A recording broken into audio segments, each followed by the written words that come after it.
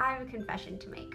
I love tiny nudibranchs. Nudibranchs are marine gastropods that come in an overwhelming variety of colors, shapes, and sizes. Here I'm going to be showing you some of the tinier ones that you can find in Southern California tide pools.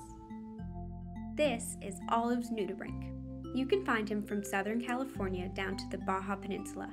They only reach a maximum length of about 20 millimeters, but this one was maybe half that, as the only thing really visible to me were those bright red rhinophores it uses to smell the world around it.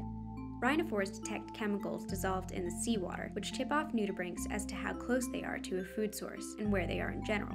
For obvious reasons, I decided to name this cute little guy Big Red.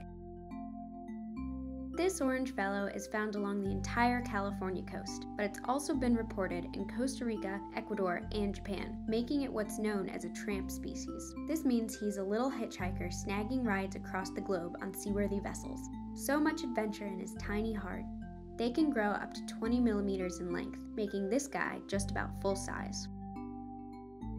This guy was so small that I couldn't even tell what he was until seeing his camera close-up. It's a Speckled Triopha, aptly named for the tiny white freckles dotting its body. They're found all along the Pacific coast from Baja to Vancouver, mostly reaching about 2 inches in length, but have been recorded up to as much as 7 inches. Speckled Triophas come in many color variations, from orange and red to dark brown.